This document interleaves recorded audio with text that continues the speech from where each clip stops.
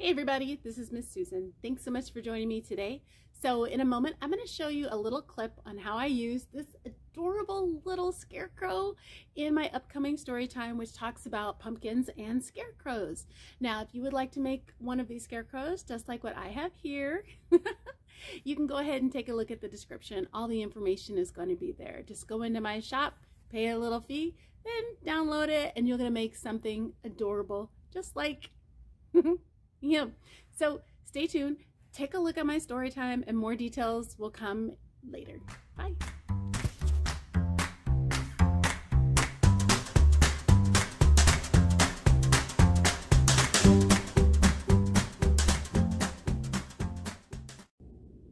So, scarecrows, oh my gosh, they do a lot to protect the garden. And also, I've noticed that some people use scarecrows to decorate their homes. Even kids dress up as scarecrows. Oh wow, that's wild. Well, this is my friend Sammy, the scarecrow. Wait, Sammy. He doesn't move very much. As we said before, Sammy has a very important job. Exactly. Sammy's job is to guard the garden so that the animals and the birds don't eat the vegetables. So I thought I'd bring Sammy out, and I thought we'd sing a little song all about Sammy the Scarecrow. So it goes like this. And sorry, I might be reading my notes, so if I'm looking down, don't worry about it. Ready, Sammy? All right. I'm a little scarecrow, raggedy and warm. I wear a hat and my shirt is torn. When the crows fly here, I wave and shout, "Ah!" Away from my garden! Get out, out, out! Good job, Sammy. Thank you. Oh, he's amazing. All right.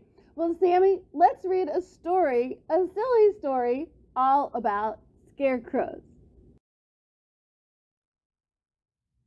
Hey everybody, so just like you saw in the video, everything was just really short and sweet. One of the things that I love about these glove puppets is that you don't have to do a lot to be able to get the point across. Actually, you can find a poem or a song that describes the puppet that you're holding, which I used in the example in this storytime video, so that he is kind of a prop, but he's a fun prop because he moves and he waves.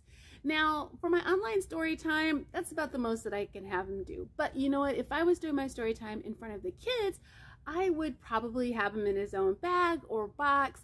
I would introduce him to the kids. I would have the kids to welcome him by saying good morning or good afternoon. I'd introduce him. I'd tell him that he is Sammy the Scarecrow.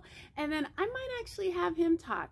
With an online story time, and I know a lot of my preschoolers are so tired of looking at me and their teachers and other people online. I like to try to keep my story times quick and simple, but I love having a puppet because it's just like introducing a new friend, and preschoolers love new friends. So take a look at the video again. If you want to see one example of how I use this scarecrow during the story time, you can also look in the description if you want to get a copy of the pattern for your very own, so you can make your very own scarecrow. So my name is Miss Susan. Thank you so much for joining me today. Have a great week. Bye.